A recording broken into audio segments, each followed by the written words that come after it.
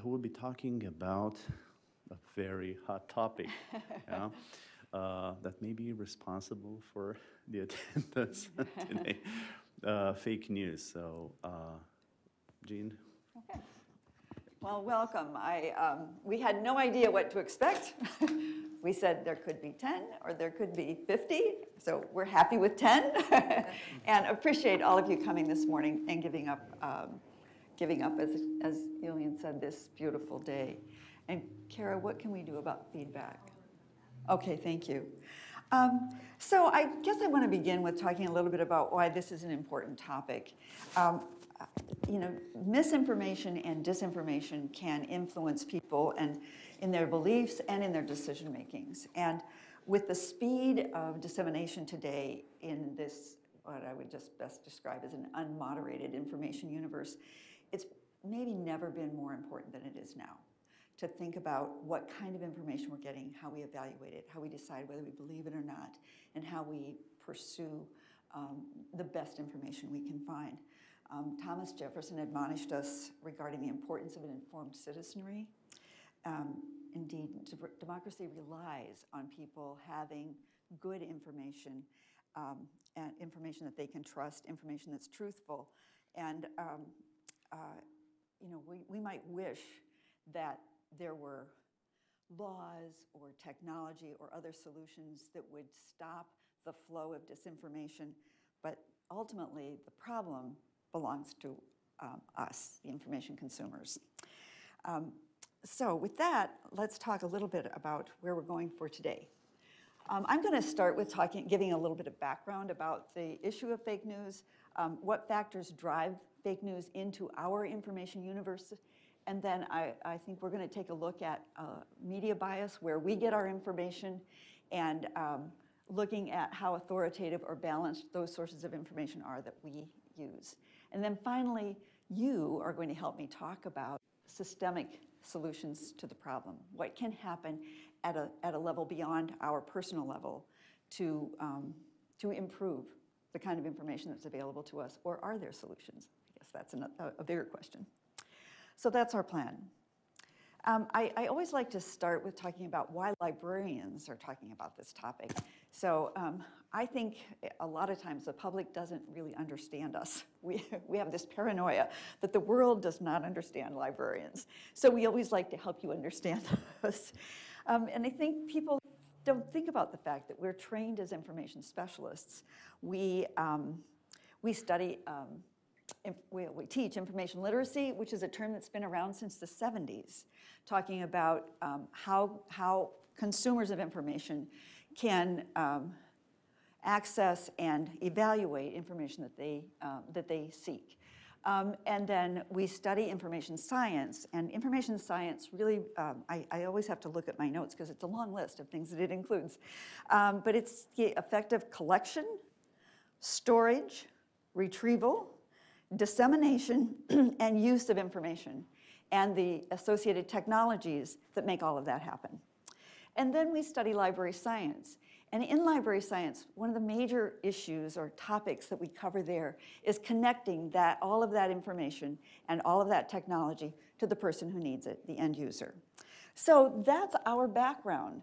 And it seems a very good fit with the whole issue of getting information and getting good information. And you know, we just like it. What can I say?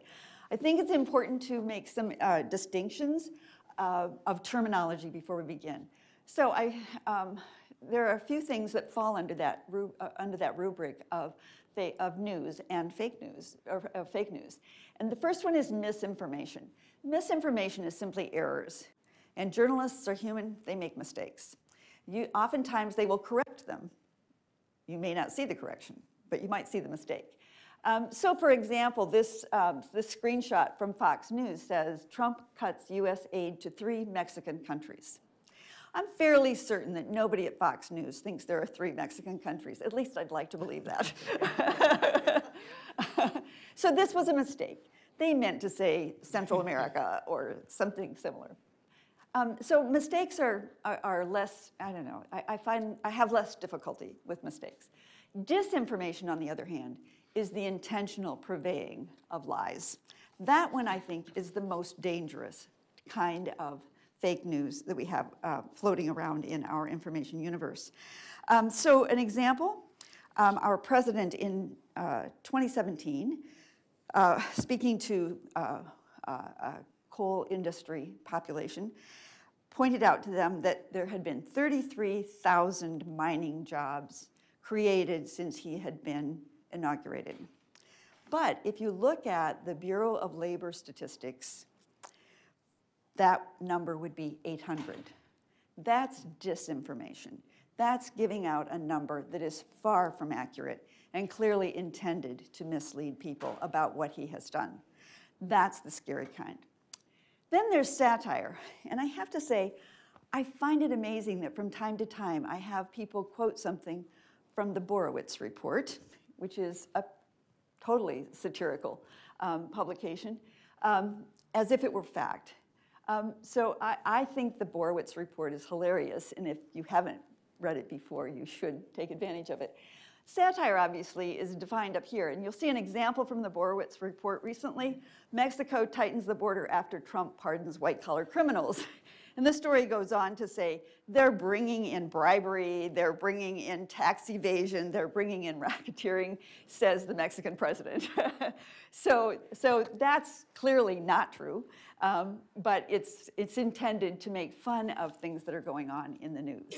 And so that's one to be aware of. But again, I'll emphasize that it's the disinformation that I find particularly concerning. I have to say that this isn't a new phenomenon, and it goes back far before Jonathan Swift. But I think this quotation from 1710 in the Examiner speaks volumes about what we're dealing with even today. So Swift says in his essay, The Art of Political Lying, falsehood flies and the truth comes limping after it, so that when come to be undeceived, it is too late. The jest is over, and the tale hath had its effect. And to me, this describes so well what we see happening in the fake news universe that many of us observe day to day. So keep that quote in mind, because the notion of falsehoods flying and truth limping after it are important, I think, descriptors. The Rand Corporation published a report called Truth Decay in 2017, and it was a very interesting analysis of looking at fake news and the context that it sits in and why it persists, why it works, why it travels around the way it does. And the context that they described was situated in these three modern trends: that the disagreement on facts and the interpretation of facts and data, the increasing influence of opinion and personal experience over fact, and the declining trust in formally respected information sources. And we're just going to take a quick look at those three trends to clarify them a little bit more. So when we talk about the disagreement about facts, we have scientific factual information about vaccinations. We have scientific factual information about the safety of GMOs. The politics of GMOs is a different question, but the safety of GMOs in our food supply we have facts about that, and we have facts about climate change and its causes.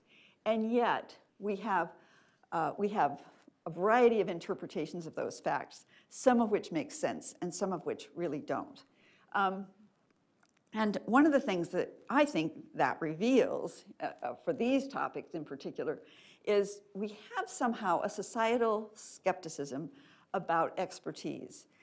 We talk about this in my family all the time, about the fact that for some reason there is a segment of our population that doesn't tend to respect intellect. I'll just say that. And I think we see that exhibited in a variety of ways, and these three topics might be among them. When you have scientists who can fairly clearly explain the impact of human behavior on the climate, and we have people who dismiss that as if there's no likelihood of that being the case, that seems to me to be a suggestion of some skepticism about expertise, or at least lack of respect for scientists and the scientific method. It might also reveal that we have a segment of our population that has relatively little actual scientific knowledge or understanding of the scientific method. So, so this is one of the parts of our context that sits there that allows us to be misled by disinformation. The second one was, I should back up. Another piece of that then is this notion of having the trouble distinguishing between fact and opinion. And I thought that this Pew study in June 2018 was very interesting. They gave people 5 statements and asked them to classify them as either a fact or an opinion. And you'll see over there that 28% of that population got 2 or fewer correct. So not being able to read a statement and tell you whether it's a statement of fact or a statement of opinion seems like something I used to teach in junior high back in the day. But we seem to have a significant segment of the population that can't do it. Only, 26% of people got all 5 of them correct.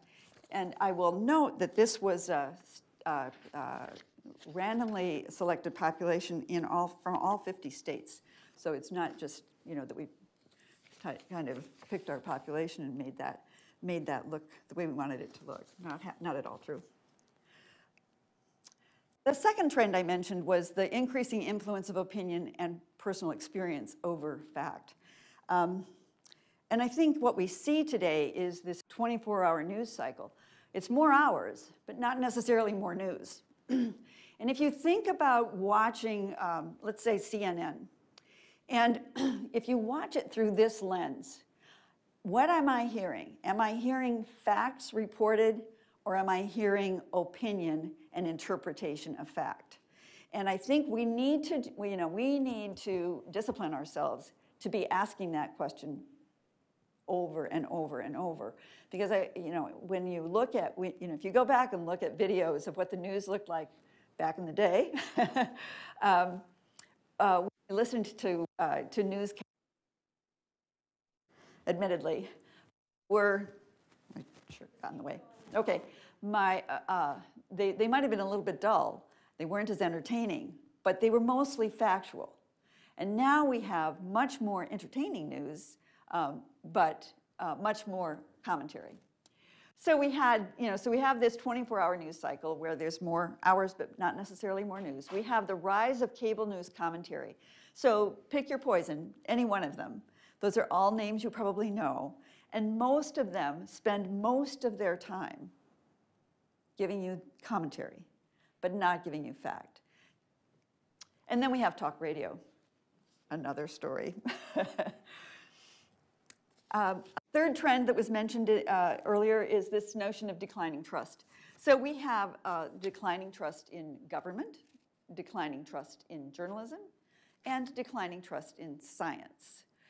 Is what the Pew Research study from 2019 would say. So that chart there looks at the percentage of people who trust the government. And it starts in 1960 at a pretty high level when Eisenhower was in office. And you can see kind of the downward trend. You see the big peak there at 9/11 when Bush was in office, and we all gathered the wagons together and began to trust, to some extent, our government for a while, but it didn't last too long. And then we came back down again. So this declining trust also contributes to this environment that fake news lives in. So those three trends are things that the Pew report suggested, or excuse me, the Rand report suggested, created a context in which this notion of misinformation and disinformation could survive.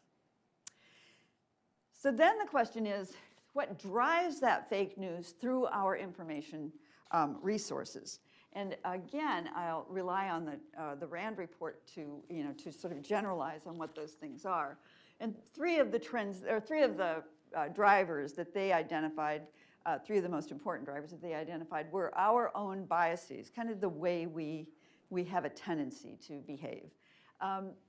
changes in the information systems, which I think is I think that's the most important one, along with trends in education. So we'll take a quick look at those three drivers. So when I speak of human cognitive biases, the first one that I'll mention is what is described as an anchoring bias. So if there's a controversial topic, our tendency is, we tend to form an opinion early on, and that becomes our anchor. And it becomes difficult to dislodge that idea. So when we first started the conversation about GMOs and GMOs in our food supply, if we heard or developed the opinion that those foods were not safe for us to eat, that there was something inherently unsafe or unsavory about those foods, as we get more information and find out that there isn't a safety issue there, our tendency is to hold on to that first opinion we had for a long time. It's just our tendency. And so by thinking about that and being conscious of that, we can defend ourselves against that sort of bias. If we're unaware of it, then it can take hold for us and become a way of thinking and a way of evaluating new information that we receive. Another of those is what's described as the availability heuristic. So sometimes we have a tendency to base our judgments on people or events that are nearby, that are familiar to us. So if I see in the literature or somewhere on the web that I'm a small stature person, and a woman, old, a person like that should probably, watch how much they drink every day.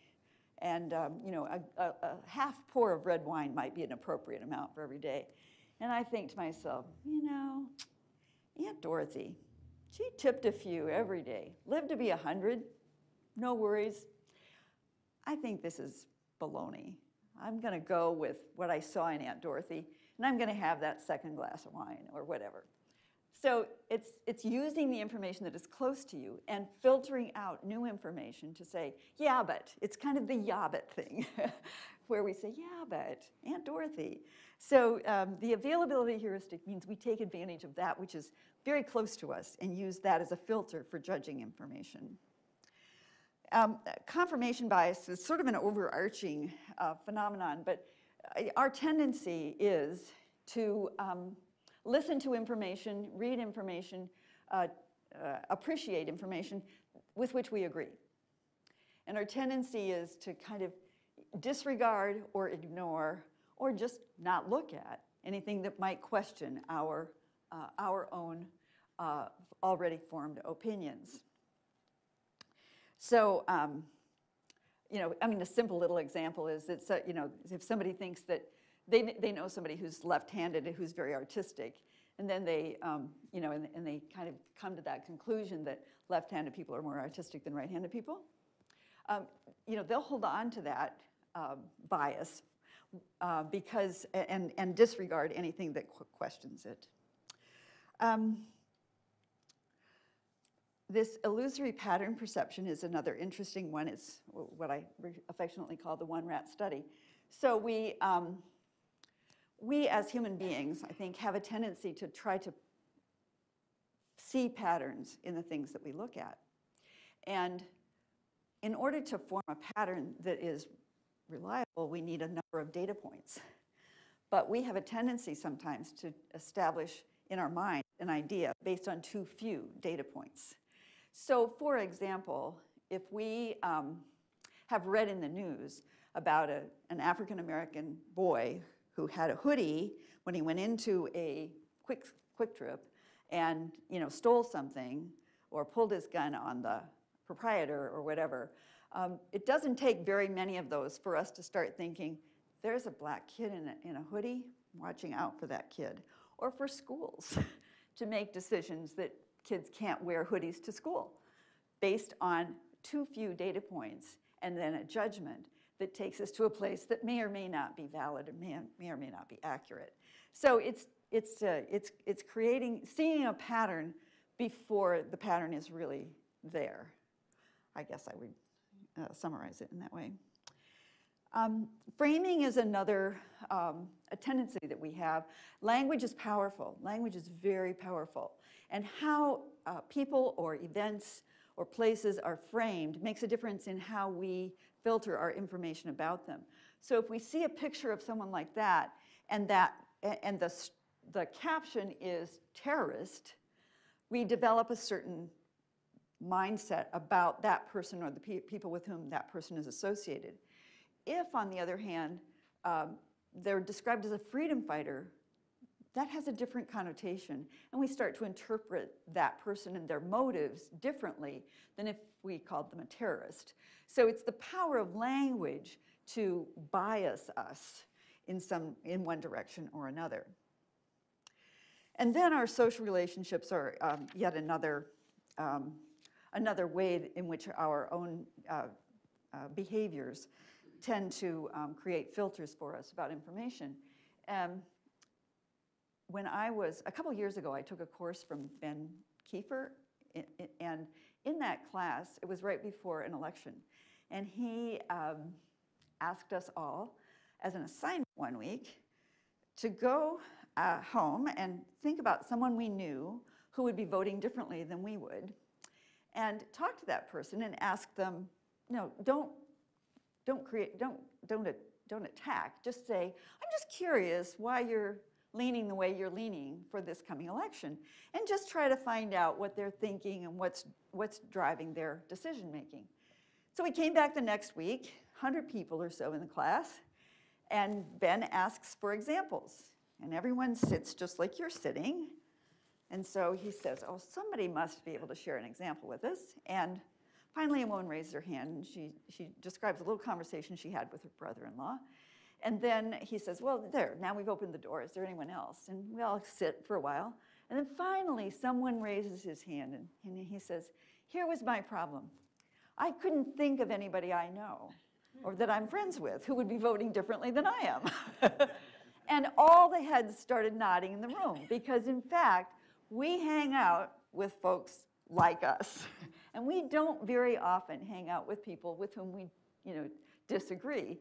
And so our social relationships kind of create this bubble that keeps us continually being reaffirmed for the things that we believe, because other people nod their heads when we say things, and that feels good to us.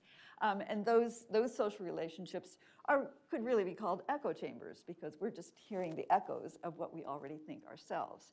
And so that can again create an environment in which fake news can certainly be a part of our information behaviors.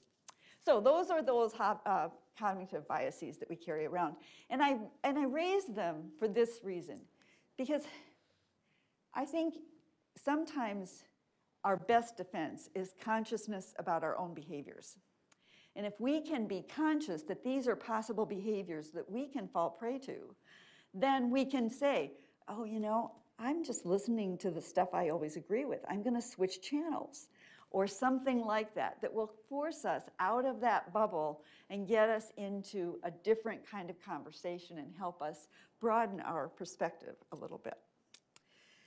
So I mentioned before that I think that the big, so we had those biases were around back when Jonathan Swift was writing about the political lying.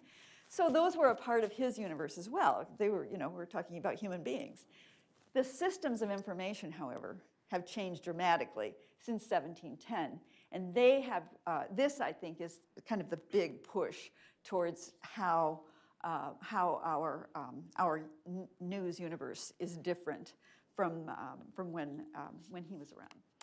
One of the big things that happened, I think, was the end of the Fairness Doctrine in 1987. The Fairness Doctrine was a set of rules under the FCC that were introduced in 1949, so just kind of post-war era. And at that time, we had basically 3 broadcast networks plus public TV, educational TV, I think it was called in Iowa. At any rate, so this policy called for those networks to cover important controversies and they were required to cover them in the language of the rules in a way that was honest, equitable, and balanced, fair and balanced. Those rules, they were rules in the FCC, not legislation. Those rules persisted for quite a long time.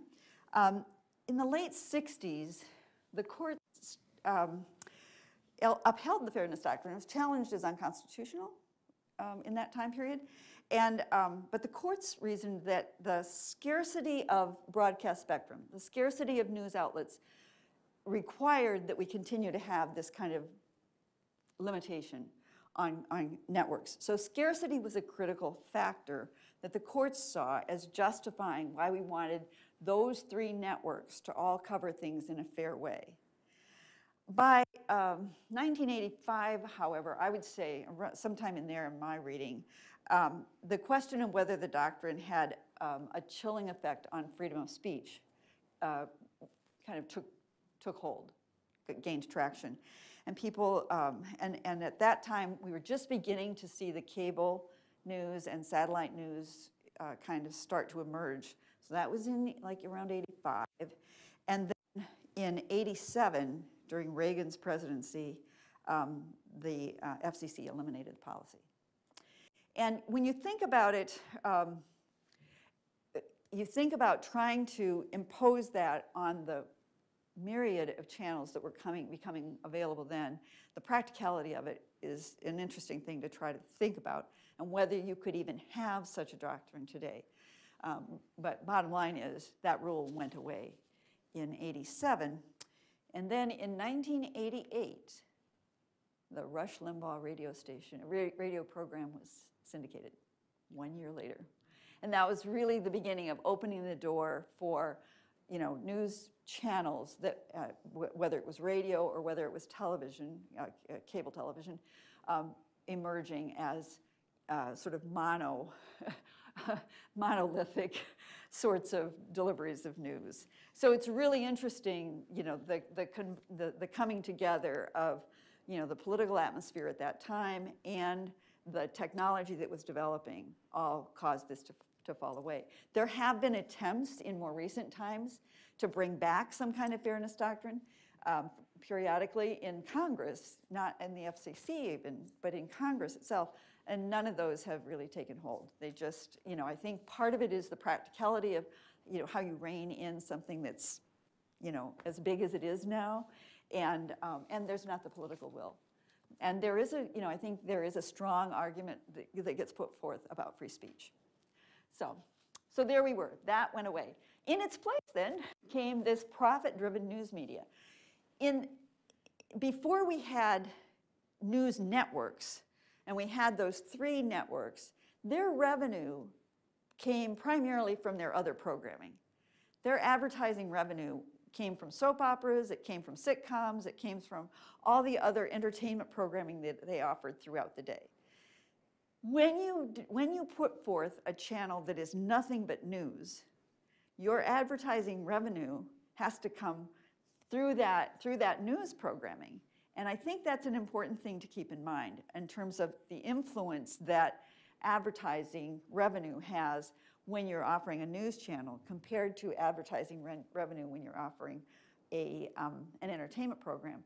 The old networks back in the day did 30 minutes of news in the evening, 6 to 6:30, and that was kind of the news. They could practically give that time away. That could practically be a public service because they were getting their revenue everywhere else.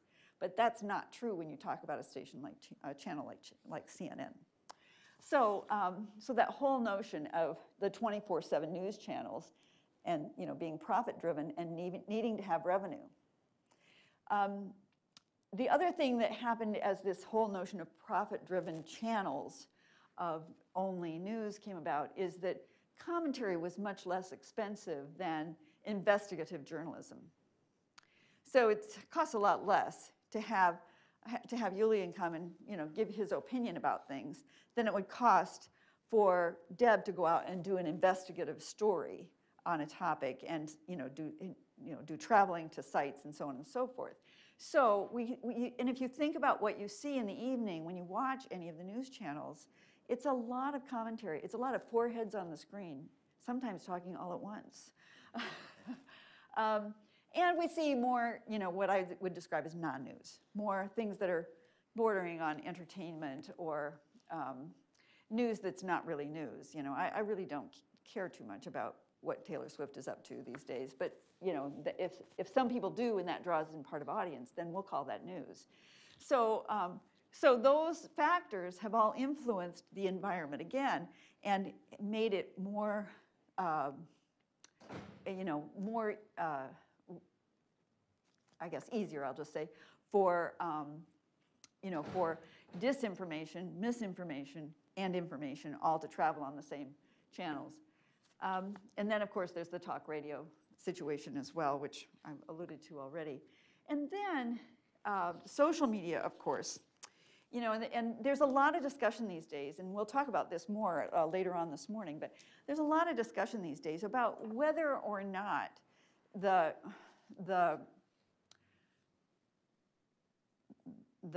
companies like Google and Facebook and Reddit, whether they have a responsibility for the content that goes through their platform.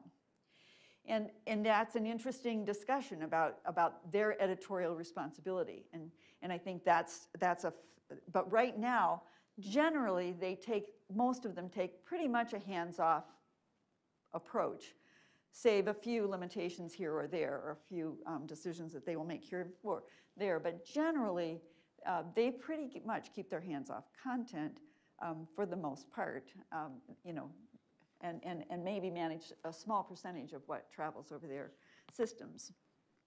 So, they have, and then another way in which the social media contributes to this fake news situation is that their filters and their algorithms deliver to you more of the same.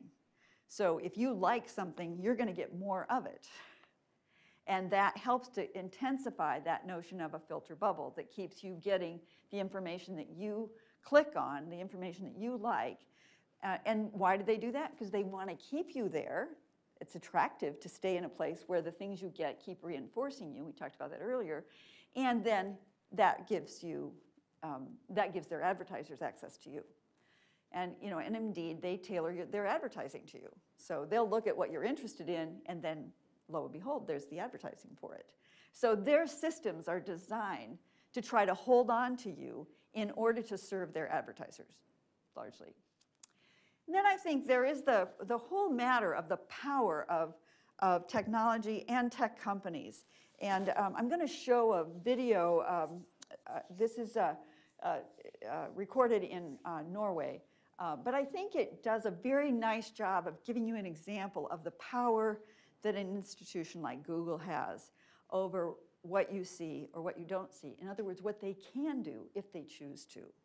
So let's take a look at that and listen to Anders Ekström.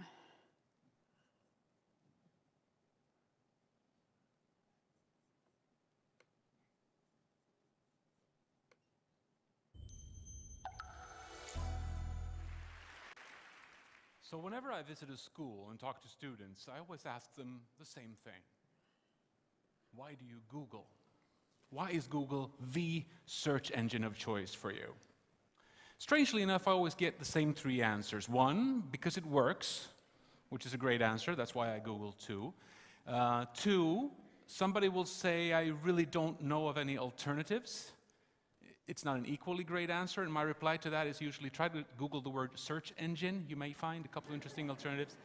And last but not least, thirdly, inevitably, one student will raise his hand and say, with Google, I'm certain to always get the best unbiased search result. Certain to always get the best unbiased search result. Now, as a man of the humanities, albeit a digital humanities man, that just makes my skin curl.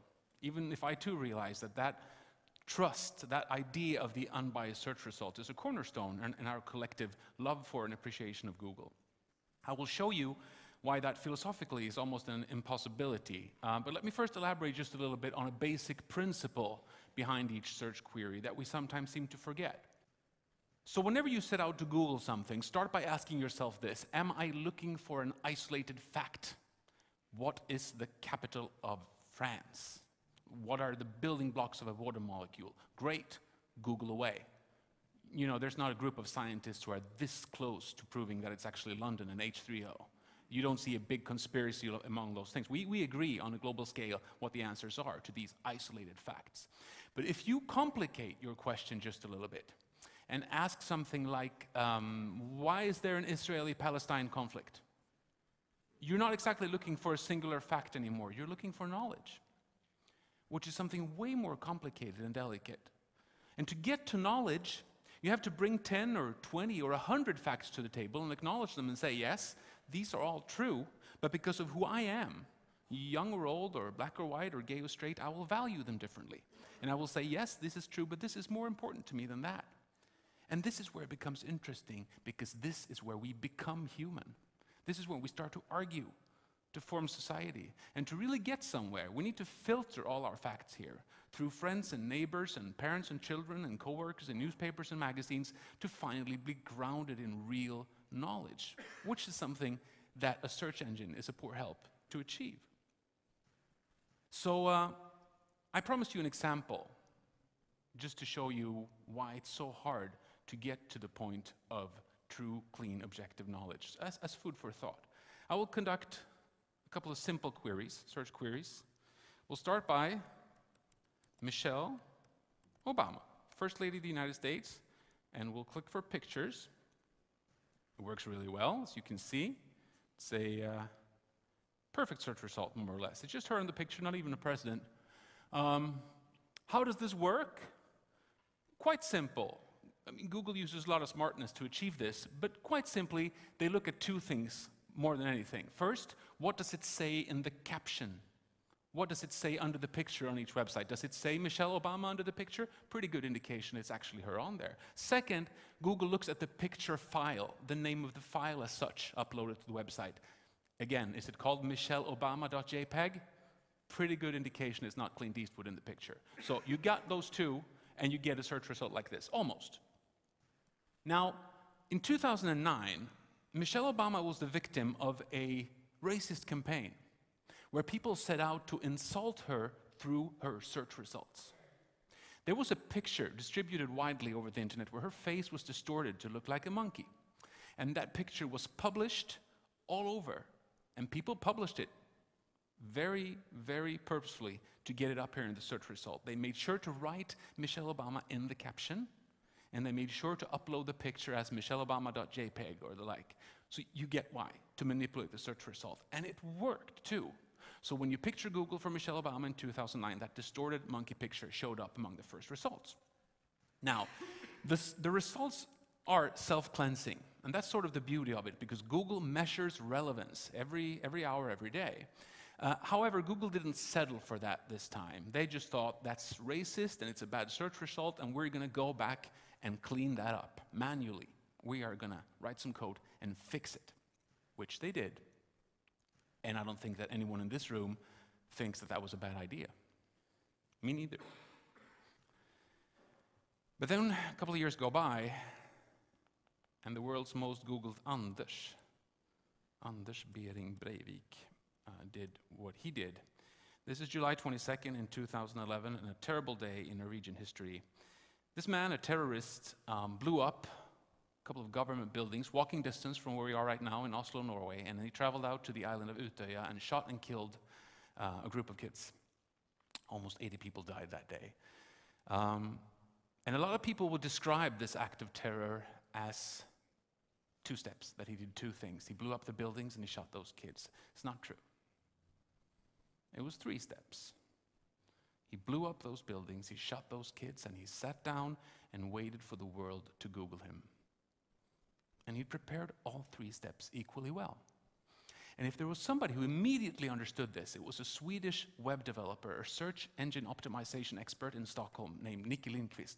He's also a very political guy, and he was right out there in social media, on his blog, on Facebook, and he told everybody, if there's something that this guy wants right now, it's to control the image of himself. Let's see if we can distort that. Let's see if we in the civilized world can protest against what he did through insulting him in his search results. And how? He told all of his readers the following. Go out there on the internet. Find pictures of dog poop on sidewalks. Find pictures of dog poops on sidewalks. Publish them in your feeds, on your websites, on your blogs. Make sure to write the terrorist's name in the caption. Make sure to name the picture file, breivik.jpg. Let's teach Google that that's the face of the terrorist. And it worked. 2 years after that campaign against Michelle Obama, this manipulation campaign against Anders Behring Breivik worked. If you picture Google for him the weeks after the July 22nd events from Sweden, you'd see that picture of dog poop high up in the search result as a little protest. Strangely enough, Google didn't intervene this time. They did not step in and manually clean those search results up. So the million-dollar question, is there anything different between these two happenings here? Is there anything different between what happened to Michelle Obama and what happened to Anders Behring Breivik? Of course not. It's the exact same thing, yet Google intervened in one case and not in the other. Why? Well, because Michelle Obama is an honorable person, that's why, and Anders Behring Breivik is a despicable person. See what happens there? An evaluation of a person takes place. And there's only one power in the world, one power player in the world with the authority to say who's who. We like you, we dislike you, we believe in you, we don't believe in you, you're right, you're wrong, you're true, you're false, you're Obama, and you're Breivik. That's power if I ever saw it. That's power, if I ever saw it. So, it's a bit of insight into what technology companies and the technologies can do. And the question is, will they? Should they? Those are the difficult questions, I think. So, the information systems have created an information universe very different from the universe that Jonathan Swift was talking about. And it's a universe that is influenced by a profit motive, it's by public policy, and by the design of the whole information universe in which we currently live. The third trend that the Rand report pointed to, that is creating and driving fake news through our information universe further, are trends in education. And so they talk about, first of all, the crowding out of social studies to privilege reading and math. And this really started under the No Child Left Behind legislation of the Bush administration. And the emphasis in education shifted toward test preparation and being able to respond to questions at a factual knowledge level rather than an inferential level or higher level of thinking. It's interesting to look at this Annenberg Constitution Day survey from 2019. They asked people if they could name the 3 branches of the government. 39% of those people could name all 3 branches of the government. That is frightening to me. And again, this is a well-designed statistical sampling of population. 22% couldn't name any branch of the government. I find those horrifying numbers. And when we live in an environment where we're seeing the balance of power among the 3 branches of government struggling in the way they are today, the fact that we have so many people who don't even know there are 3 branches is pretty frightening, I think, in this environment. Other things about social studies that are interesting. The NAEP exam, the National Assessment of Educational Progress, is the nation's report card on education. And so we are still living in a testing environment in our schools, unfortunately. And the scores of those tests oftentimes drive policy and influence decisions that are made about how students will be taught. so people pay attention to them. And we are still in an environment where what gets tested gets taught. So the NAEP board, the board that governs the NAEP, had decided that it would add testing. That they were already testing in reading and math. They would add some testing in the social studies. And so they started developing a test on civics and a test on U.S. history. Just within the last few months, they have made a decision to put off development of those tests until at least 2029. They have also decided that they wouldn't pursue development of testing at all in economics or geography. Because who needs to know about anything in geography these days, right? No. So I find those, again, I find those frightening decisions because they will influence what happens in schools. They will influence how much of social studies really gets taught. Another distressing signal about knowledge about social studies is the recent discussion in the Board of Educational Examiners in Iowa and discussion with the Education Committee in the legislature to reduce the certification or licensure requirements for teaching social studies. So the suggestion is to dramatically cut back how many courses people need to take in order to be a social studies teacher. In other words, you don't really need to know that much to teach social studies, or we're not going to teach that much social studies, one or the other. At any rate, I find that also a distressing signal about what's happening in education that will affect this whole business of fake news. So those are disheartening directions in education. Furthermore, we have also seen a decline in emphasis on critical thinking in schools. So the Stanford History Education Group last year did an interesting investigation of high school students I think that was in that region in Southern California. And they gave them very real world questions about fake news. So they would show them a Twitter feed and ask them questions about that Twitter feed, or they would show them a website and ask them questions about those websites. Let me give you a couple of examples of what was on that test and how students did on those examples. So it's an interesting test to look at. So they contextualize a question around the Fukushima nuclear disaster. They show students a photo of dead flowers.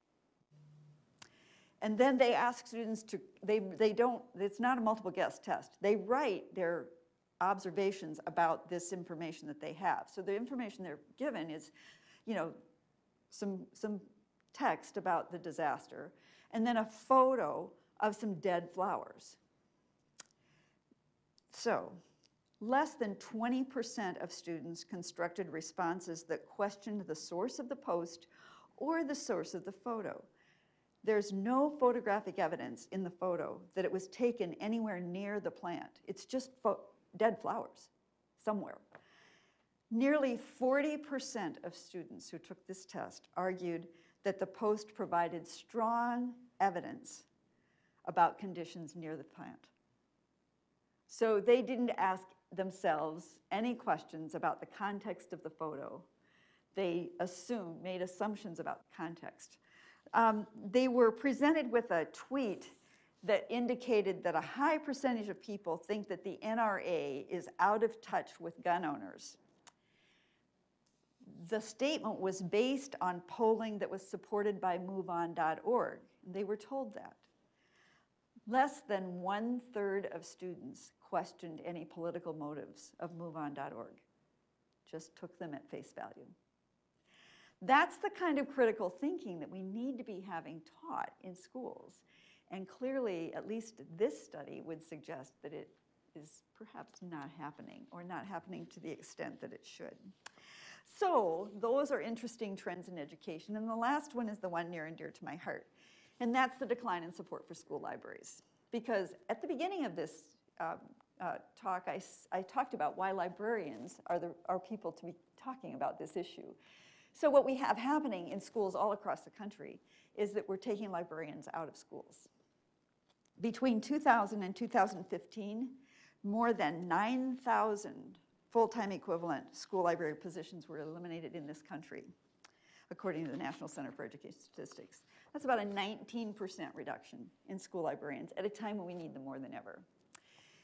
The number of Iowa school libraries dropped 40% in about that same time frame, according to the Iowa Department of Education. So we're not any better, probably worse than a lot of states in the nation. All of those indicators about education don't predict, in my view, a very promising future for a population that is well-informed, in the sense that Thomas Jefferson wanted us to be well-informed. So those are those three trends, or things that drive fake news through our society. That kind of human cognitive processes, or the biases that we just lean toward, the changes in our information systems, and those trends in education. And all of them are things we need to be aware of, and we need to be thinking about what we're going to do in order to rein any of them in order to alleviate this problem. So I'm going to talk a little bit about what we do. I'm going to say a couple of things about what we can do on a personal level, and I'm going to have you do some thinking with me. I'm getting tired. I've been working hard here, so we'll put you to work. But I first want to talk about a concept called lateral reading, and I don't know if that's a concept that all of you are familiar with, but it's an interesting thing, again, to be cognizant of as a consumer of information, because we are used to reading vertically. But when we read on the internet, we need to think about reading laterally. Let me give you an example to show you what I mean. So let's say that I was interested in this organization called ALEC. And what do I do if I'm interested in an organization? I go to their website, and I go to the About, and I read about them. So here I am at the ALEC website, and I'll read a little bit of what it has to say about them. So the American Legislative Exchange Council is America's largest nonpartisan voluntary membership organization of state legislators dedicated to the principles of limited government, free markets, and federalism. And then it goes on to say who all is involved. All Americans deserve an efficient, effective, and accountable government that puts the people in control. Boy, that is all sounding pretty noble. So if I'm going to read laterally, what I will do is open another tab and just see if there's any other perspective on ALEC out there. So I click on a tab, and I'll just do a Google search on ALEC. And let's see what I get. So if I look down these hits, first at the top, of course, I have their website where I've just been that tells me about them from their perspective. If I read down, I could go to a Wikipedia article, and this is a place where I recommend Wikipedia because it's a quick place to go and get information, and oftentimes quite good information. So this is a great use for Wikipedia. So I could go there, and I could get information there. I could go down to, exposing ALEC. Where is that from? Well, if I read the fine print, it's from The Atlantic. Well, now there's a periodical that I kind of trust. I know it's left-leaning, but it's one that I trust. So I might open it up and read that. I can proceed down and see what else is here. Here's a USA Today article about what is ALEC. Brookings Institute has something about them. NPR has something about them. I could choose any one of those and open that up in a new tab and start to read that and start to see how that compares with what I just read on the About ALEC page. That's lateral reading. So reading across the tabs, basically, in order to open my mind, so to speak, to other information from other sources to verify or refute what I've just read in one place. And that's the kind of reading that is effective when we're using the internet to get our information, because it gives us the opportunity to round out that information from other sources. It kind of takes us out of our bubble. So lateral reading is certainly one thing we can train ourselves to do on a personal level. I think another thing we can do on a personal level is think about what scripts or questions do we want to have running in the back of our minds all the time. because we have to defend ourselves all the time in this information universe. So we need to train ourselves to have that little voice in our brain that says, yes, but whenever we see something, whenever we read something that is at all tends to be an opinion, the yes, but voice needs to ring back there and say, yes, but. We need to be curious. When we read something, we need to have that little voice say, I wonder. We need to be strategic. We need to keep asking ourselves that question when we watch the news. Am I getting news here, or am I getting comment on the news? What am I really taking in here? And have that awareness of reminding ourselves to be strategic about looking at fact and looking at commentary. We need to be investigative. There's always the question of what more do I need to know? Because there's probably always something more I need to know. What's the next question? Clearly, in this environment, we need to be skeptical. We need to do that says who kind of thing that is not really socially acceptable, but is probably something we should do. And we need to be metacognitive. We need to be self-aware, asking ourselves that question of, did I remember to whatever? Did I remember to think about the other side? And so on. So those are some things that I think we can start to do on a personal basis. We can try to remember that notion of lateral reading. We can try to keep these habits of mind forward as we're taking in information. So that brings us then to, to getting our information in the first place. And that's where you come into play. So I'm going to ask you to hand out those pages. Vanessa Otero, a few years ago, started developing what she called the media bias chart, because she was concerned about people getting all their information from one side or the other side of the political spectrum. And so in pursuit of that, she started to map where various news outlets fall across a spectrum. And I'm going to ask you to notice something that's different on my screen from your charts. I have some numbers. So I have well, first let's do the vertical axis. I have a 0 to 64. And you may want to jot that down on your chart. So 0 here up to 64. Then across the horizontal axis, I have a minus 42 over here and a plus 42 over there. That's the scale that Otero used to try to place news outlets on a grid in order for us to get a sense of what's good and what's not so good. And you'll notice that she labels each of those areas with kind of a generalization about those areas. So down here at the bottom, where it's way liberal and sensational or clickbait, she says, just don't read this. So if you have a news outlet that falls in that region, it's not worth your time, is basically what she's saying. And the same on the other side, on the conservative side. So these are minus 42 in score, very, very liberal, and 0 on the vertical axis, really not worth your time. So and then there's a category that confirms your existing biases, and kind of in this region. And those regions are just general. They're not, they're not so articulated here. And then this circle up here this is a great source of news, and the top oval up there is great in-depth sources of news. So you can see how she's sort of giving you a generalized view of what each of those areas on the grid represents. But she actually, what she does then is collects articles from that source and analyzes them through a rubric and gives them a score. So you'll see the Wall Street Journal up there. I rounded the numbers, but the Wall Street Journal is sitting up there in that top circle, great in-depth source of news. It's sitting at 2, left, right, just slightly right.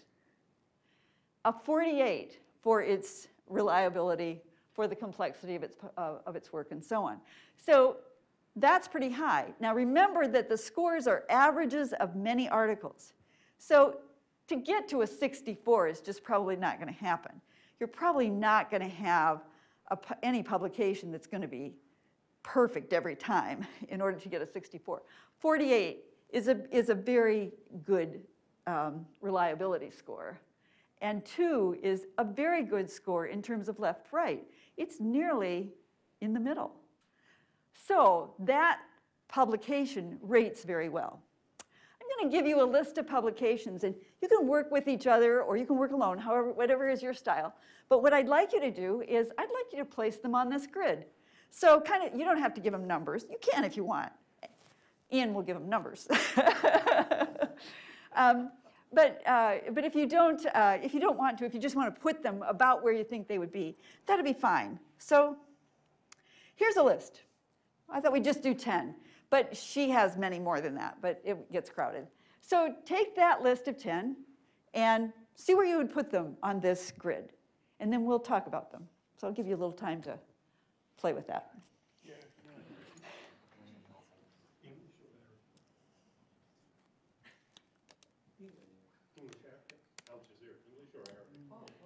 English.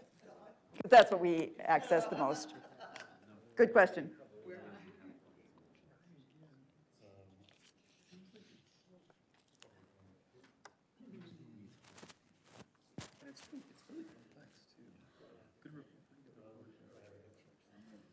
Maybe kind of on the left side, just slightly.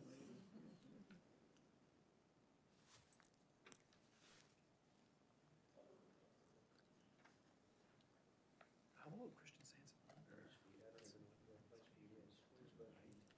Just a little bit.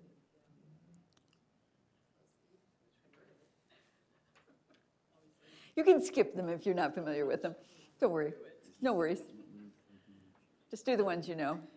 Hardly anybody ever knows News Punch. It's kind of fun to see where it is, though. The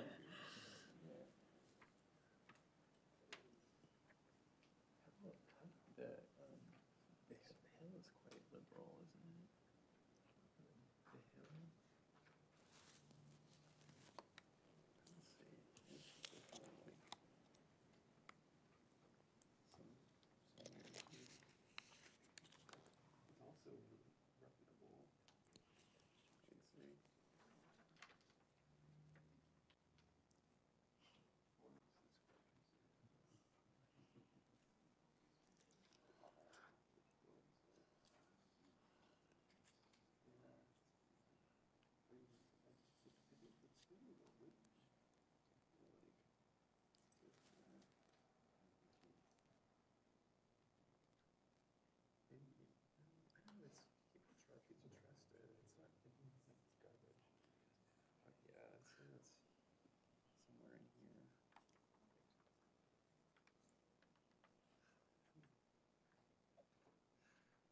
Vanity Fair is pretty mainstream. I mean, it's like slightly. Also, Vanity Fair has good. News Punch? Good writing. We'll look at it. We'll look at her scoring of it. Okay, Vanity Fair. Okay, yeah. It's a good sign if you don't know what it is. It's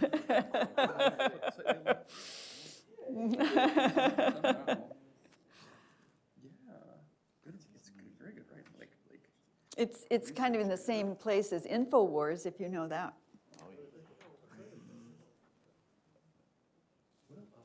yeah, it sounds like it. I mean, it has punch in it. Yeah, right. Do you have a website that lists all of We're going to look at it. good?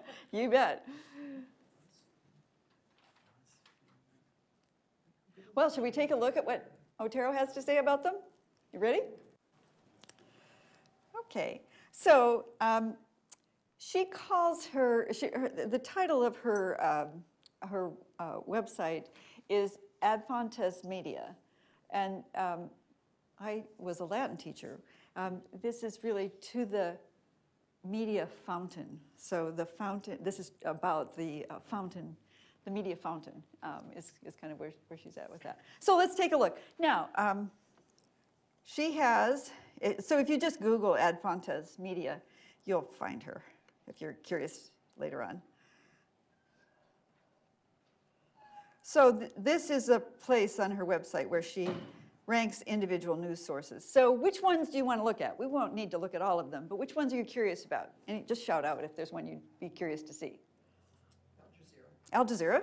Sure.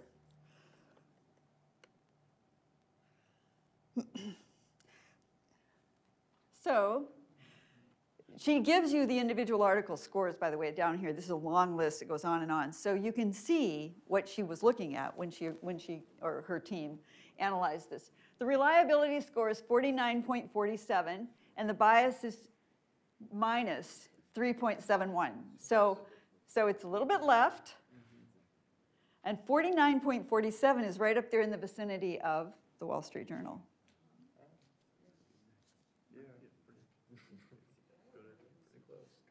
So it's a little slightly farther left than the Wall Street is right, but right up in that vicinity. Another one you're curious about? Oh, and then I'll just show you that this list of articles goes on and on. And I will also tell you that these scores change because they're constantly looking at things. So the score, honestly, I looked at these, I guess it was probably Wednesday, and I had to change the Wall Street Journal score today when I went in to check it because it had shifted very slightly, but it had shifted. So it's a dynamic process. It's not like they did it one time and now they're done. They keep adding articles and that scores keep shifting as they go along. So at any rate, is there another one that you're curious about? Huffington Post, good pick. Let's go look at that.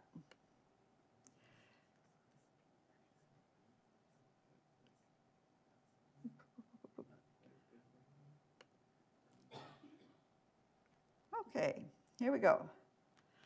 Their overall score is just about 40 in reliability, but the bias is almost minus 12. So left-leaning. Good, good content, but left-leaning is kind of the summation of it. Is The Economist up there? Yeah, you want to see The Economist? Yeah. Sure, or if there's something else that you want to see, we can take a quick look also. Oh, I thought it was. It's on the map, but it's not on this abbreviated list. It is on her chart, though, and we'll look at the chart in just a minute. Is there another one from the list? Anybody? We can do one more?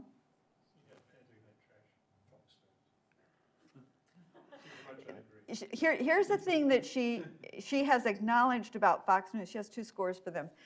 Is that the editorial side of Fox News is one thing, and the news is another. And she's written about that. She has a blog, and she's written about that it's difficult to generalize about Fox News because their reporting is, yeah. Easy to generalize. Oh, it is easy. Well, let's see. Let's see what she says.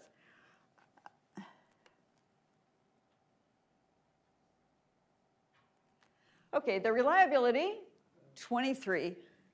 So that's below the midpoint.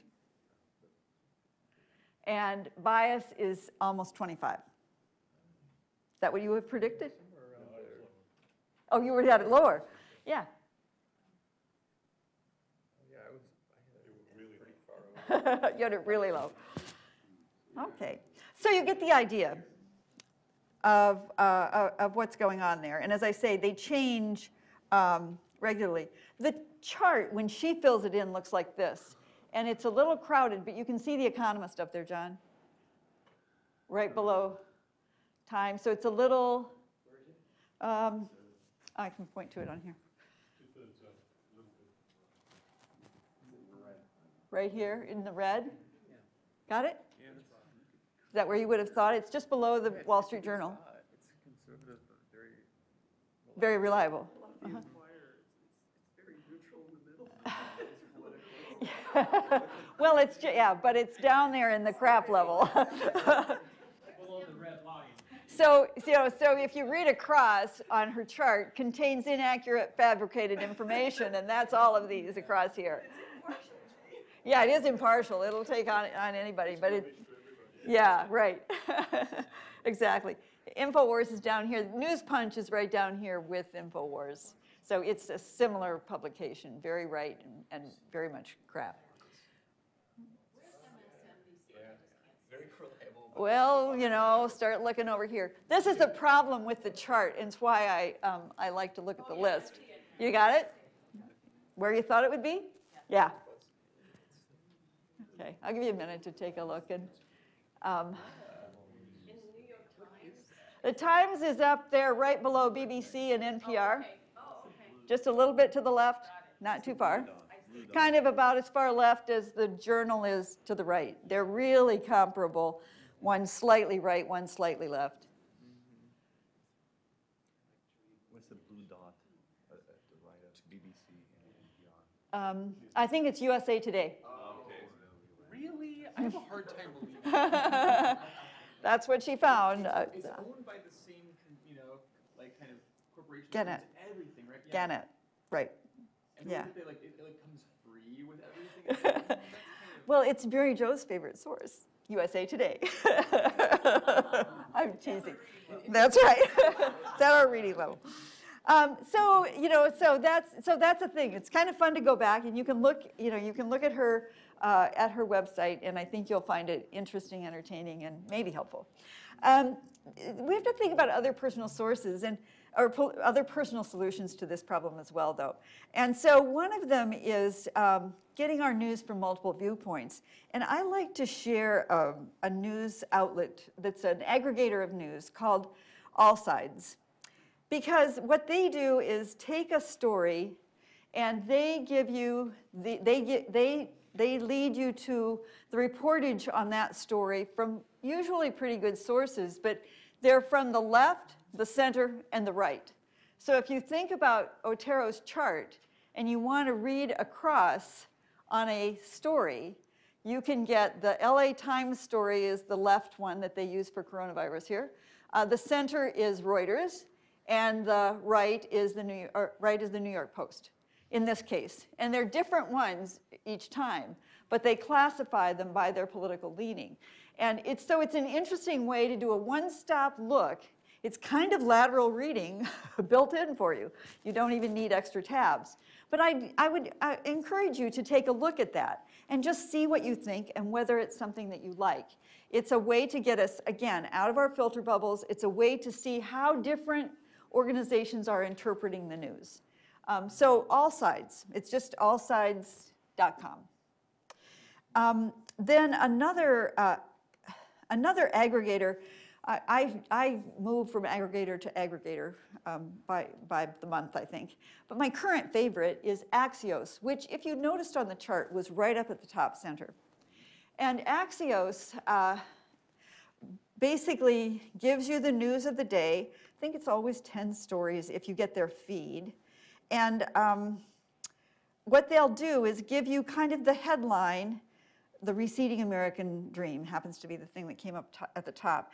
And you can get a little brief idea of what the story is about. And then if you're interested, you can go deeper. So in a matter of a minute or two, you can go down the 10 big stories of the day, many of them today about the coronavirus, and you can decide which of those you are interested in, and then whichever one it is, you can go deeper, and then it will take you to a story on that topic, and it's pretty extensive then.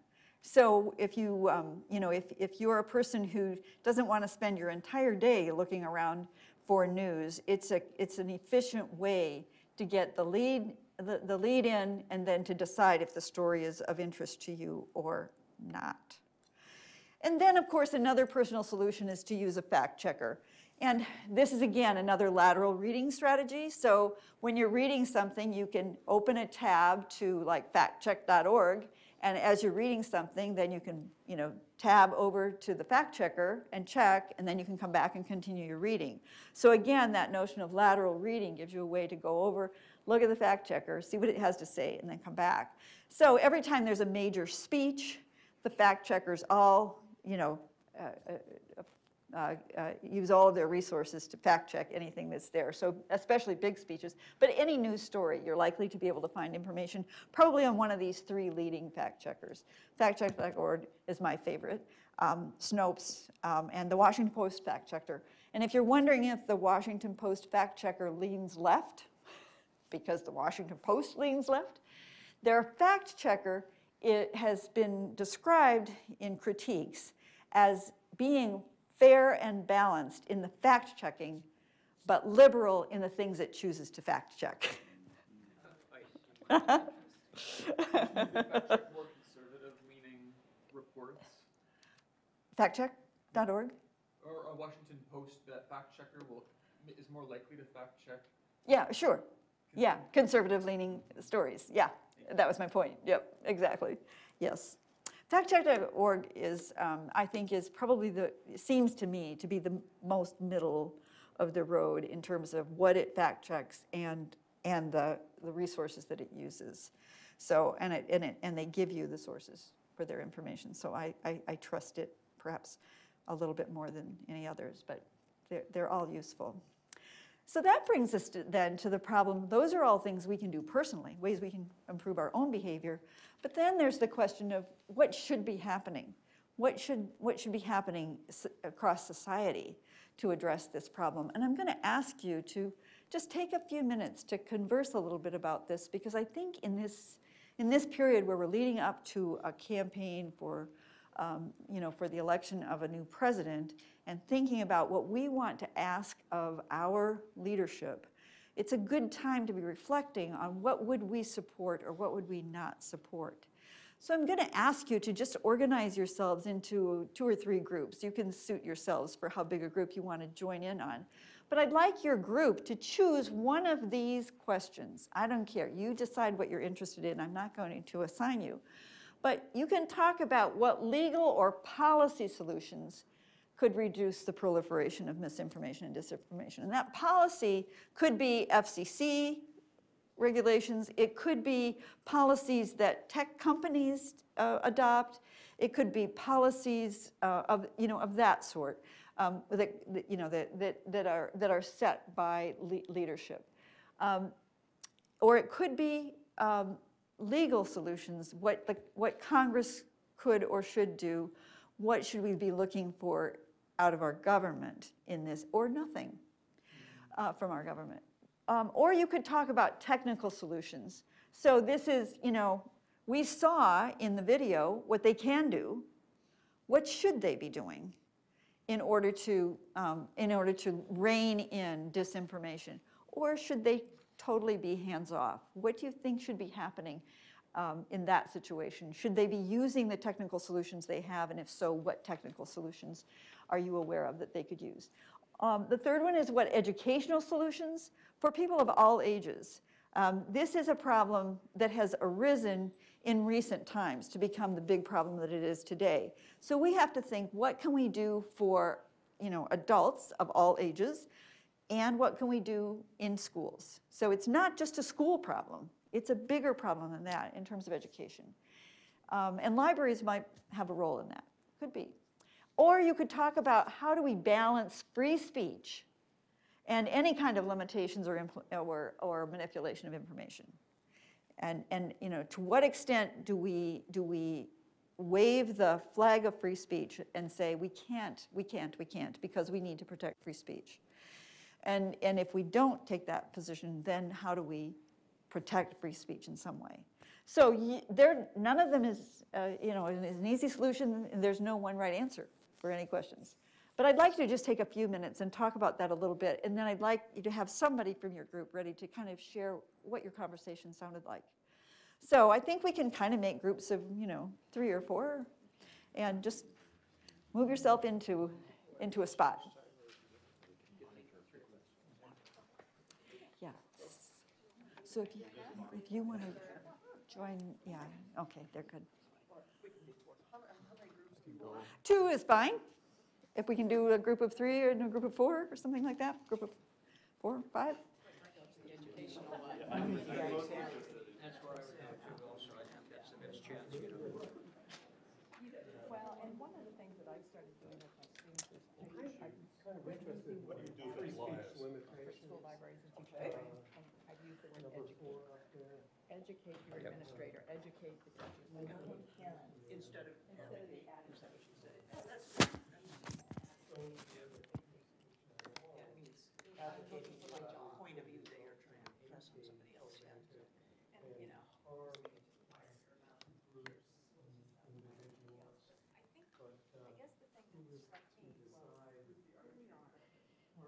It's one of the best.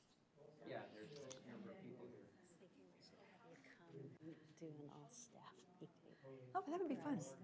That would be fun to do, if you think it would be helpful. And I mean, I would say she's had a wide audience for this, but it's all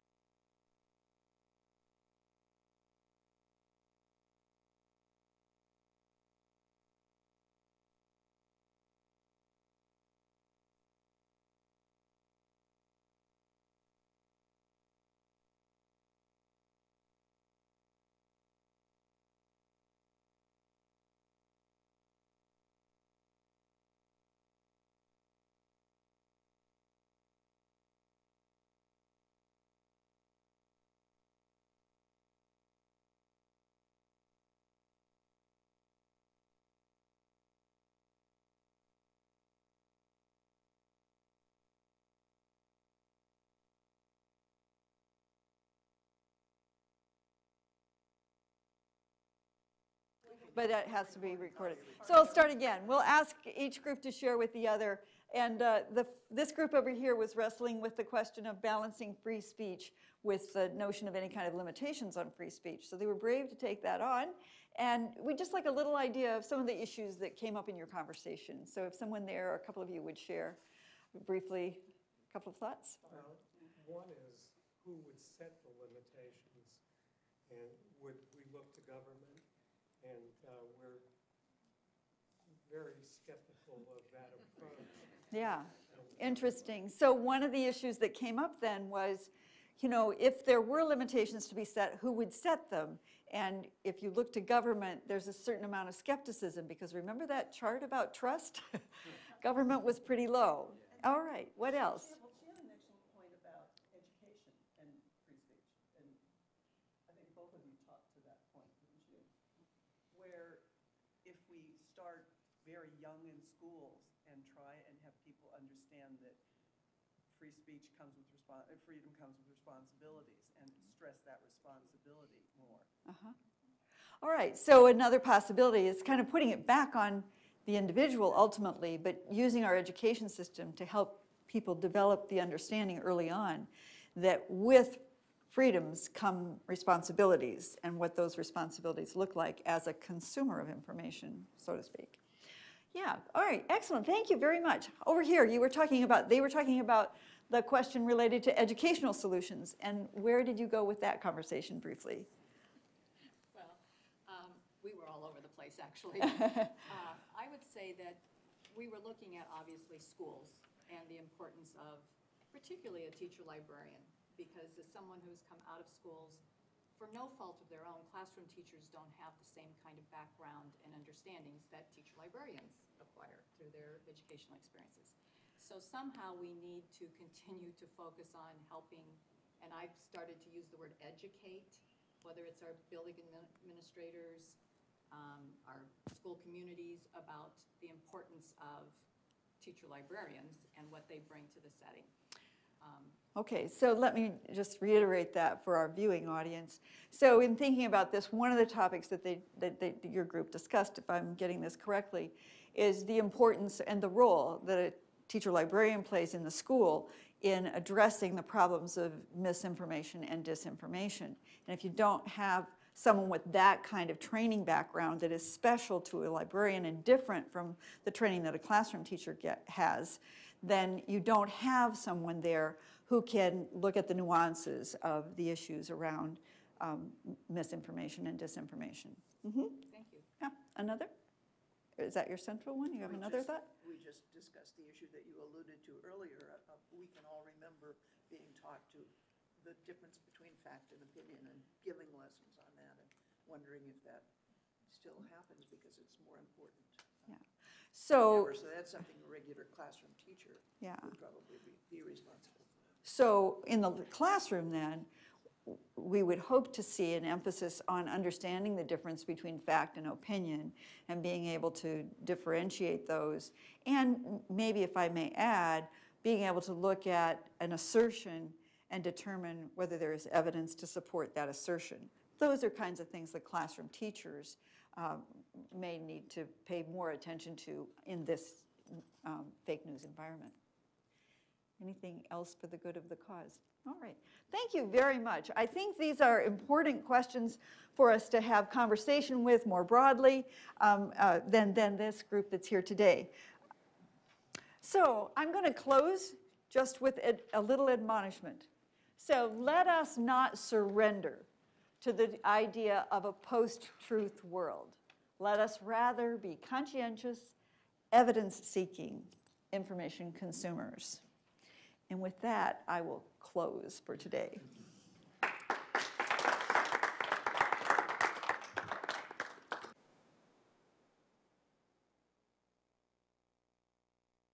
Acknowledge ICPL and Kara for her generous support, and the Newsome Fund for making this possible.